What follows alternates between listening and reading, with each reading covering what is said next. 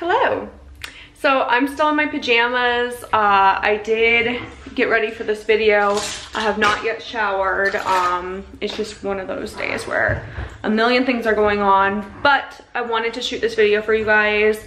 And so we are actually going to sit down. So grab your tea, grab your coffee, grab your whatever it is you like to drink. Maybe you want snacks instead. I'm not judging. I have my water, my gallon water. To the kitchen, we're gonna talk about all about explant fat transfer, how things have been going. I'm gonna answer your guys' questions. So if you're curious to know how this has been, stay tuned. So today is my 2-year explant journey anniversary. So 2 years ago, I went in to have surgery at Meridian Plastic Surgery in Indiana with Dr. Christine Kelly, who is fantastic. She did a great job. And it was a 9-hour surgery, so very long surgery. I was under for over 9 hours. Came out of it, and it was, you know, quite the recovery experience. I thought it was gonna take a week to recover. But it took quite a bit longer. So I ended up having to take about 2 weeks off work. So I'm gonna talk all about this. I had questions about how it went, how it's going.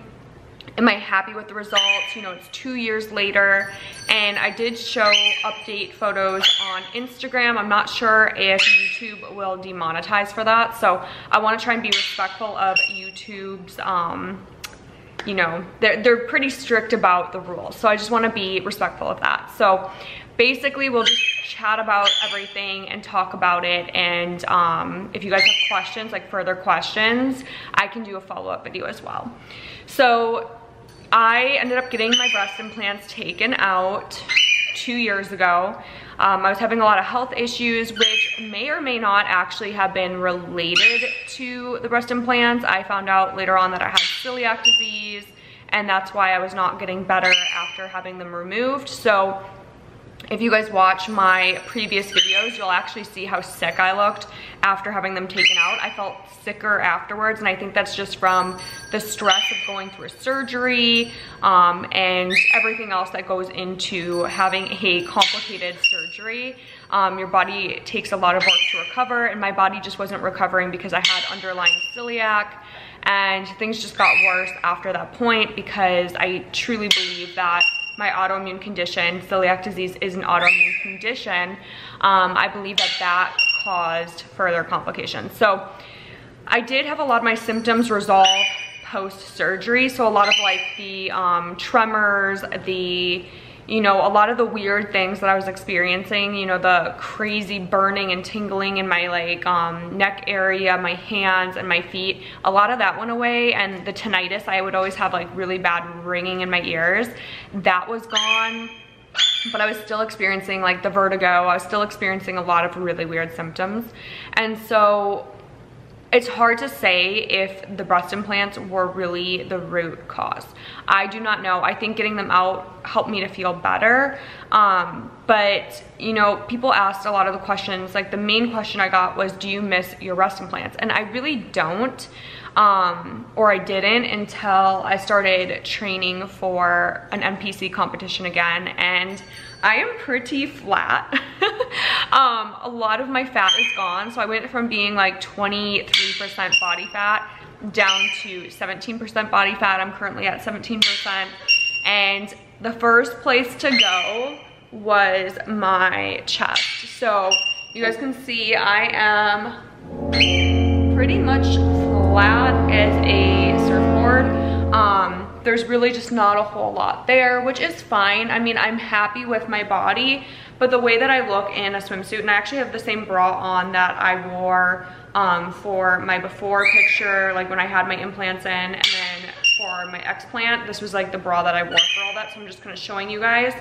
I just don't have cleavage. Like I still have some boobage, but it's really just not a lot. And I know that, you know, as I drop my body fat more and more and more, I'm going to not have anything. And it's kind of hard to reconcile with that. Like when I was at a higher body fat percentage, I was so happy with my boobs. I felt like they looked natural. I liked the way that they moved with my body, and I actually liked the look of them better than I liked implants.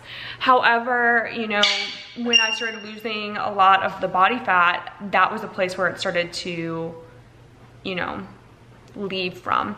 So I think, you know, in the upcoming year, like after I compete, so I have a competition April 3rd, I have a competition in November, and then after my season's done, I'm going to see if I have any pockets of fat. I've already found a surgeon that I think will do a really great job, Dr.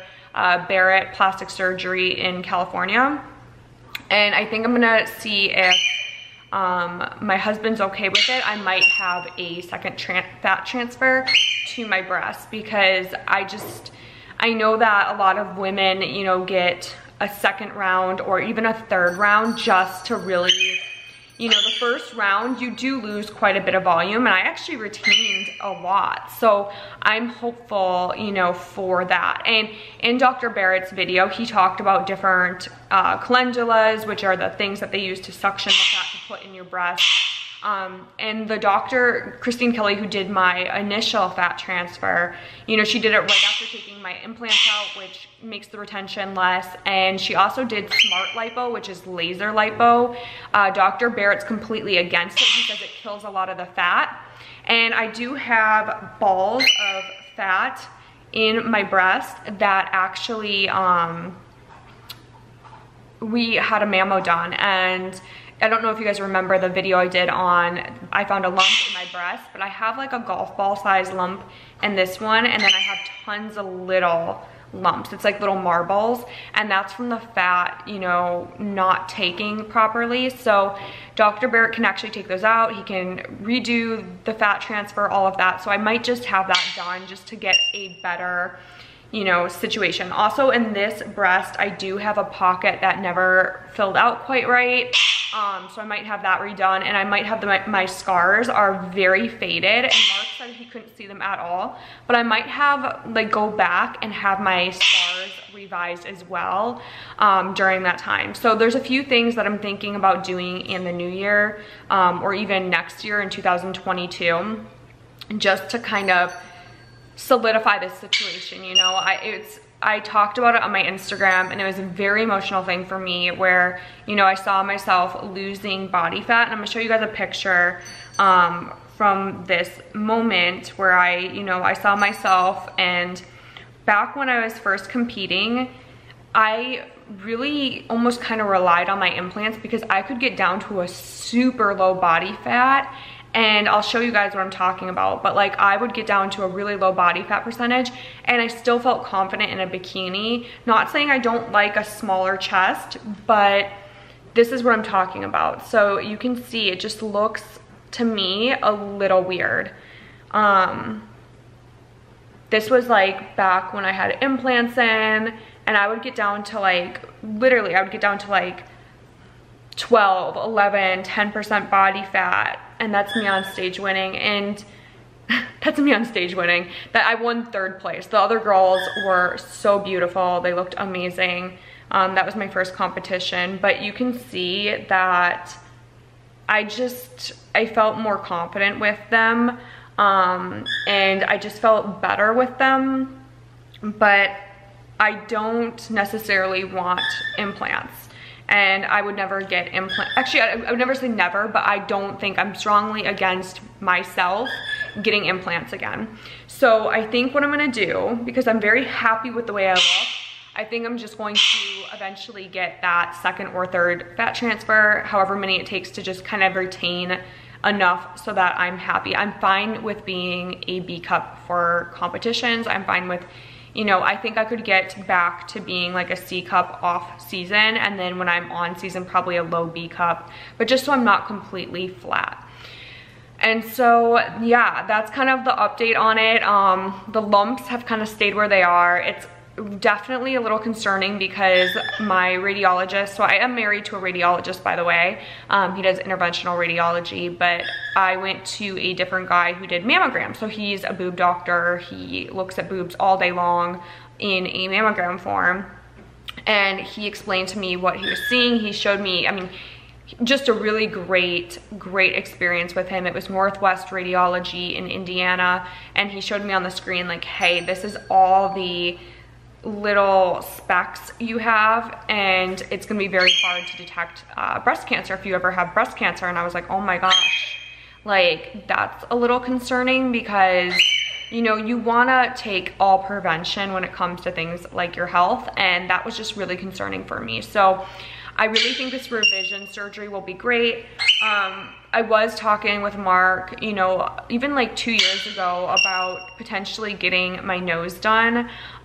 This is something that I've thought about and I've gone back and forth on, where I just want to kind of like, I have a little bit of a slope here, and I just want to get rid of that slope area and maybe make this like a little smaller, because I do have a little bit of a bulb.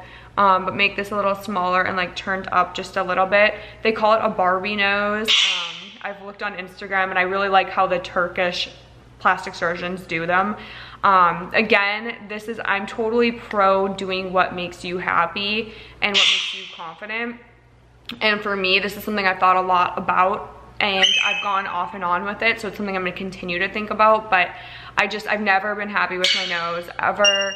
And so I feel like it just looks a little beaky, and in photos, especially when I'm smiling, like I'm just not super happy with it. Like it makes me feel self-conscious. And so I know some people are probably watching this like, you don't need to have that done. That's not something that you should even be concerned with. I've had people say like, you know, that I'm vain for thinking about getting that done, but I don't really judge people for what they want to do with their life. Like, I think of it kind of like changing outfits in a way. It's like, it's your presentation to the world. And whether that is, you know, having really good skincare regimen, which I highly recommend and which I'm all about, or whether it is, you know, changing your hair to being how you want it to be, whether it is going and getting med spa stuff done, facials, nose jobs, whatever it is that makes you happy, as long as you're safe with it and you don't go too overboard to the point where you don't feel like yourself anymore, or you do something in a rushed manner, I think that can really mess up people's lives. But when you think about something for a couple years, and if it's still on your mind, I think if you save for it, you know, if you are responsible, you don't take out like a loan for it, because they like literally loan shark you if you take out a loan for any cosmetic surgery. I would never advise that or recommend it. I think if you set aside like a savings account where you're saving for what it is you want to get done, and then at the end of like set a timeline for it, and then at the end of that, if it's something you're still like, oh, I'm still thinking about getting that done, then you have the money for it. And if you're like, you know what, I just, you know, that was a season of my life where I was really unhappy with this or that, and I don't want to get it done, then you have all this extra money that you can invest in something like real estate, or, and by the way, if you need a real estate agent, I'm your girl. But real estate or anything else, like, you can do that. So I just think it's kind of a win-win situation. I think it's smart to save your money anyways, so I don't see anything wrong with it. But like I said, that's something that I've totally thought about. It's not something that I'm 100% certain on, especially since it is the face. It's something that people see right away. And I haven't even bit the bullet on Botox yet. Like, I really probably need to start doing something right here, and then like a little bit right here.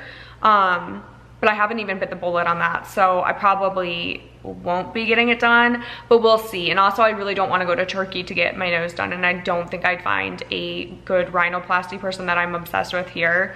There's like one guy who I found on Instagram who I really liked. But like I said, if you have any suggestions, if you've actually had your nose done by someone here and you got like a really fabulous look and you're obsessed with it, drop it in the comments. I'm curious to know and hear from other people what they've, you know, done. And have you had an explant? How did it go? Like, I'm curious to hear from other people how their experience was. My experience was traumatic, not because of the doctor, not because of, you know, it was just because it was a really long surgery. The recovery was really hard, and I was dealing with an underlying autoimmune condition the entire time. And so I would just, you know, advise like if I were to go back in time and redo it, I think what I would have done, I probably would have gotten them out, like I probably would have gotten them out. But here's what I would have done differently is I would have gone to my doctor, my primary care, and I would have had them run a ton of tests prior to getting them out, just to make sure, you know, my health and have a baseline so that I could compare my baseline to post-surgery and to what was going on post-surgery. And also, I may have not gotten them out and done such a rush surgery had I known, oh, I can control my symptoms with diet. I maybe would have thought a little bit more on it. I probably would have had more time to prepare for the explant instead of like rushing into it. And so that's my like advice on it. I had a couple questions that I wanted to answer from you guys. One of them was, did it hurt? I've already answered how long recovery was, but did it hurt? The liposuction was what hurt the most. So getting the explant done actually didn't really hurt that much. She cut through the scars I already had. So I had scars underneath my chest. She did an M block, and she cut from like right here. I have huge long scars. So it's like the size, like from my armpit to here.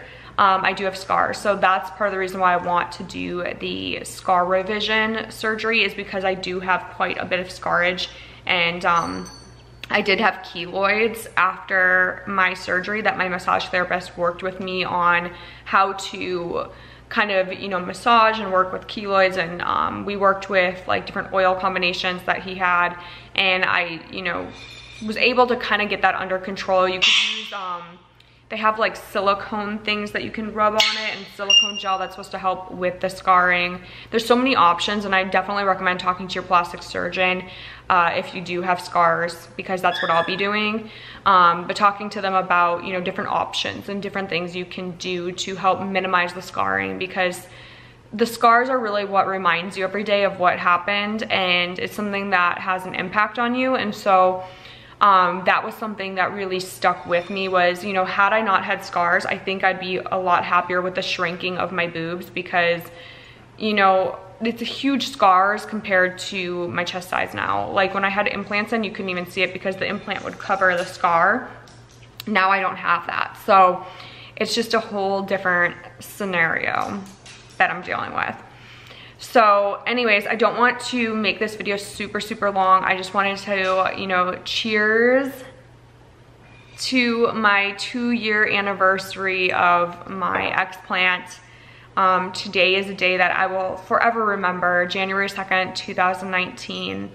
I can't believe it's already 2021. It's crazy. I'm a married woman. I'm working on, you know, competing again. I have huge goals for this year. I really do want to make it to the Olympia, and it has crossed my mind that, you know, having a small chest may be something that deters judges from voting me to go that far. You know, if I work really, really hard and have like an incredible body, just as hard as me, but has implants, would that mean that I wouldn't qualify? Like, these thoughts cross my mind. I think I just think too much, honestly. I just think too much. That's really what it is. But, you know, I just want to make sure that I bring the best package of me to the stage. And this is something that I'm very passionate about. I love bodybuilding. I'm like obsessed with bodybuilding. This channel started off as a bodybuilding channel, and that was back in like 2014 or 15.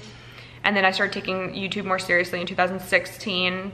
And I created a lot of videos on YouTube in 2016, but then, you know, I grew up and I realized how like immature I was back then. I think I was like 24 at the time.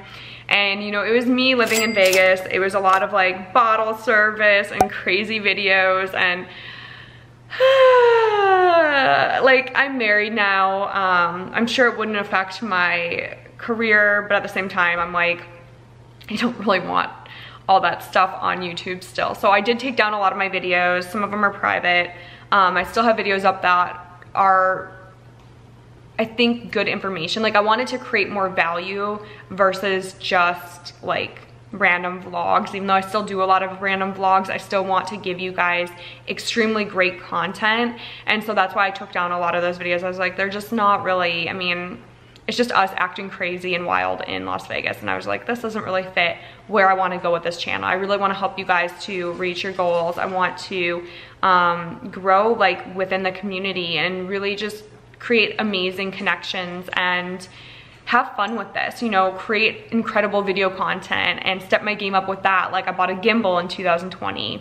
I, you know, started using my G7X again. I have a Mark II Canon, and just started to really kind of take that more seriously. So I really hope this video helped you guys. If you've had questions, you can always drop questions below too. I'm really good about answering my comments. I try to answer every single comment that comes through the channel, as long as they're respectful, like there for you guys. Like I just always want to be like, you know, an older sister to maybe girls who are younger than me, or like just a best friend to people around my age. Like that's kind of like why I started this channel. Was it's just kind of like girl talk. It's, you know, real life. It's really unfiltered. Like I just act like myself on here, and I just hope that the things that I say like help somebody and inspire someone to maybe start working out or eating, you know, differently to help reach their goals, or, you know, starting competition prep if that's something you want to do, or, you know, if you have had issues with health issues, like maybe, you know, watching this will inspire you to go to your doctor and get to the root of what's going on. Or, you know, if you need to get an explant, like know that it's not the end of the world. You know, there's things you can do post explant. That's the reason why I do this channel, and that's the reason why I do videos, is just because, you know, I do love the YouTube community. I do love hearing from you guys. I love Instagram, how we've gotten to know a lot of each other, have gotten to know each other on Instagram, and we've created such a fun like community. I do have the new Facebook group, which I'll drop a link down below. That's my fitness community where we do the transformation app, which is now called the First Form app. So I'll leave the link for that too. If you do sign up for the transformation app, the new First Form app, make sure you upgrade so that you can message me in the app. I can message you. We can work on your meal plan.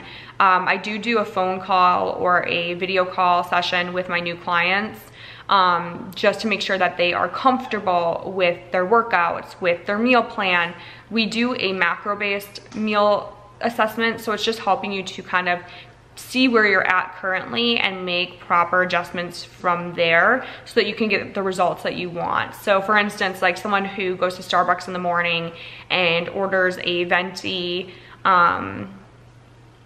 super sugary drink for breakfast, we may make a swap where we're doing protein coffee in the morning, or we're doing a protein shake with your Starbucks order, and maybe switching to sugar-free or whatever it may be in order for you to reach your goals. So hopefully this video helped you guys. Happy 2021. This is gonna be my first video of 2021. I'm so excited for this year. I'm hoping it's a better year. I'm hoping that things go good for you. I'm hoping that, you know, all the crazy of 2020 stays the heck over in 2020, and we can just enjoy 2021. So I'll see you guys in the next video. Don't forget to hit thumbs up, subscribe, and I'll see you guys later.